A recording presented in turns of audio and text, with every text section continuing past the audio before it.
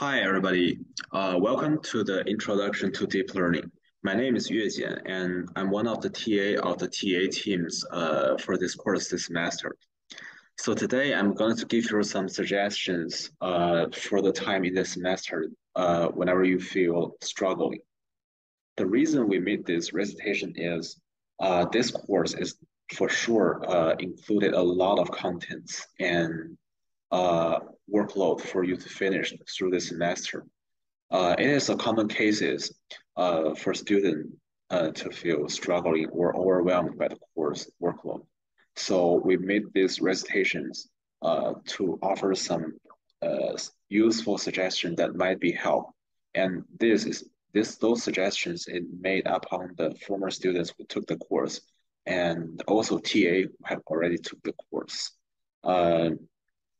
We hope that although there's a lot of hard workload, you can still learn a lot and benefits from this course through the whole semesters.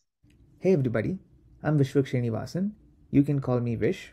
I'm also one of your TAs for this course, and I'm here to talk about some of the best practices that you can follow to ensure that you're not too stressed out in this course or don't end up struggling.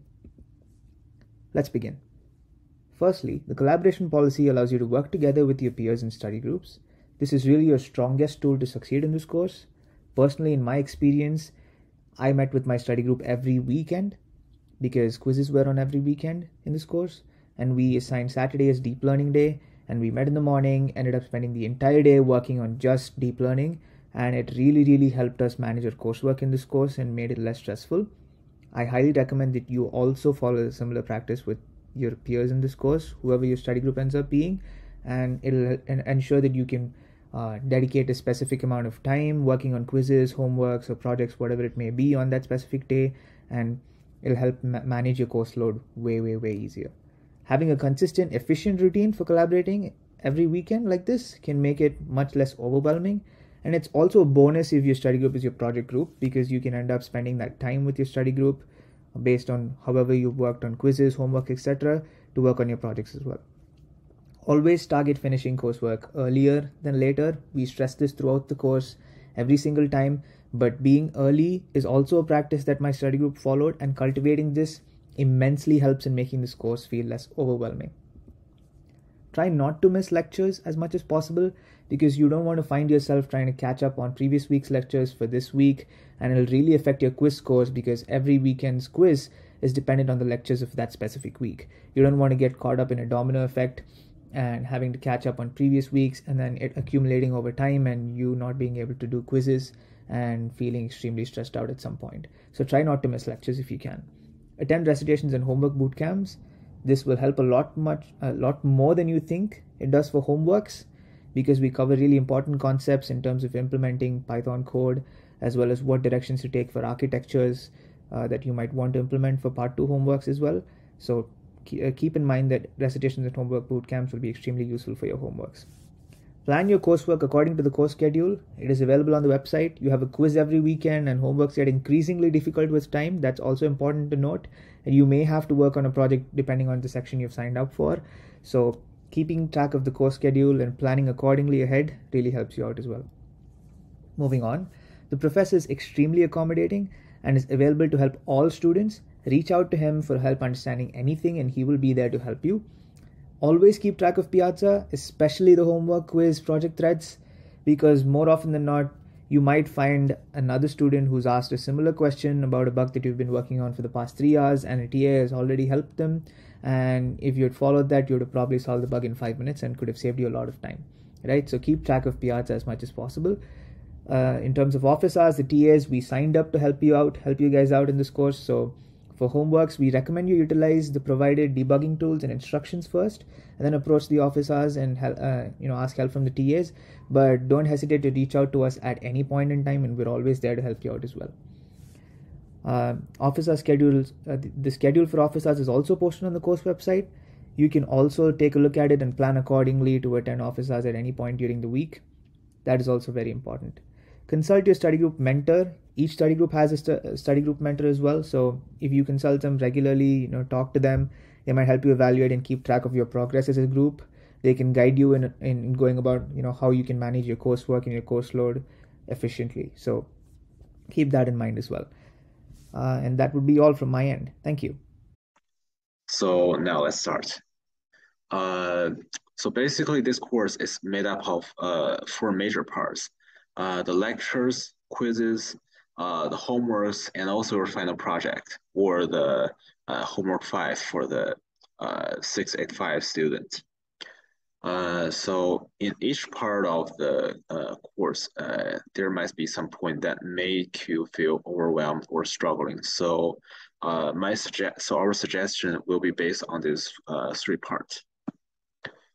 So the first part is the lectures and quizzes.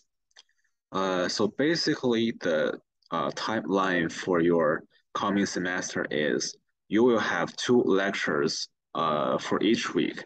And by the end of those weeks, you will have 2 days, the weekends, the Saturday and the Sundays, to finish a quiz, which contains the problem related to the lectures you have took in that week, and also the things that related to the reading materials that is assigned for you. So during this process, uh, some students might feel like there's a lot of problems after each lectures, and also find the quiz problems is a little bit hard. So if this case happened, we suggest you to rewatch the lectures and recitations to make sure that you do not miss the details in the lectures. Uh, because we're going to uploading each lecture's recordings onto the course website as soon as possible after each lectures. Uh, so you will have enough time to review the lectures. And after you review the lecture and the recitations, if you still have problems, you can reach out for help through Piazza and also TA and professors. So Piazza is very useful, and you can post questions there. Um, you may sometimes find that other people have the same questions with you. You can discuss there and receive the help from the TA and the professor. Uh, and yeah, the third one, if you want to reach out for help from TA and professors, the best way is to attending the office hour. So we will have the office hour across the whole week, especially for the holidays. So you will have enough time to ask the questions from TA, and you can also contact the professors for a individualized assistance. And and after the start of your each semesters, you will be asked to form a study group, and each study group will be assigned a group mentor, which is also TA. So you can also ask for help from your group mentor. And secondly, is about the homework. So I think homework is one of the most important parts in this course, or to say somewhat a core part of this course. Because the homework in this course is very interesting, but at the same time, it will also take you a lot amount of time. Uh, Usually, you will have four homeworks through the whole semester, and each homework will be separated into two parts. The part one and part twos are designed for different purpose. So during the homework one, you will ask to coding some basic functional toolbox for the deep learning training related functions. And it is somewhat like the structures used in the PyTorch. And in the second parts, you're going to use the PyTorch or other library to build up your own models and training on the real data sets. And trying to implement different models to reach the high score in the Kaggle. So each homework will definitely take a lot of amount of your time. So first of all, start the homework as early as possible. This is really important. So to show why this is important, I can say that for most of the students in this course, it is unlikely that you will finish the each homework in time if you start even 1.5 week before the deadline. Because homework one will took you a lot of took you a lot of times uh, for the debugging after you code every details of functions. And the homework part two, I think the time consuming point for the part two is the trading parts.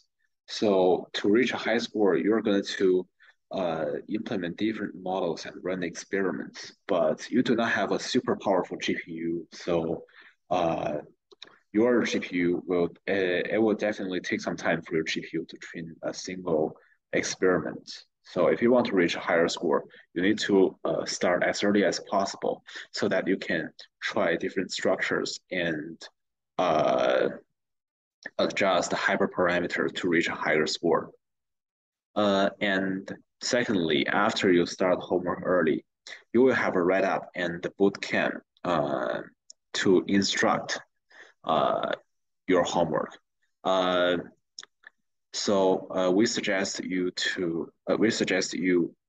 reading through the write-up and rewatch the boot camp thoroughly because there will be a lot of useful details included in the write-up and boot camps about the homework. Uh, and this is two of the most important parts.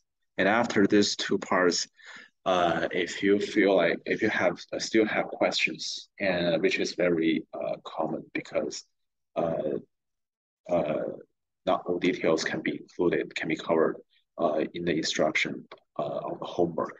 So in this case, you can still reach out for help through Piazza, and also your study group and the TA and the professors. And this are the same like the way you reach out for help during the lecture and the quizzes. So generally speaking, it is really common for you to feel like overwhelmed during some part of the semester. Uh, like there might happen an overlappings between the homeworks and final project. Uh, so, and or the due is draw close. So whenever you feel a lot of pressure, just take a deep breath, leave your laptop, and take a break. Do not try to continue working when you feel a lot of pressures because it does not make any improvement. So taking a walk and get some fresh air in this case. Uh, and the other things is uh, you are strongly recommended to collaborate with your study group, but you need to check out the collaboration policies on the course webpage as well as the piazzas so that you will not get into some other problem cases. For example, you are not allowed to copy uh, uh, your teammates' code, but you might allow uh, to communicate with your uh, study group mates on the model structures and the performance. So check out the policies. Make sure that you are not going to get into some trouble. And uh, if you face any other emergent case, you can contact the CAPS. And here is the phone numbers that you can use whenever you want to reach out for help in this case. So it is completely normal to feel overwhelmed in this class. Again to say this, But remember that we are here for you, the TA team and the professors. We're trying our best to help you go through this course. We're not trying to torture you through this course. The main purpose that we uh, create this course is uh, to let all of you uh, learn what you need. Uh, so do not treat the TA and professor as your enemy. Treat the TA and the professor as your friends and your helper. And we suggest to saving these documents and the following slide for future reference. And we also have a best practice example for this course on the course web page. So you can borrow some useful suggestions there, uh, like the time scheduling or other details about homework and the course. Yeah, so here is a summaries about the steps you can reach out for help when you feel struggling. And you can downloading these slides on the course web page. And thank you. That's all for the suggestion on what to do if you feel struggling.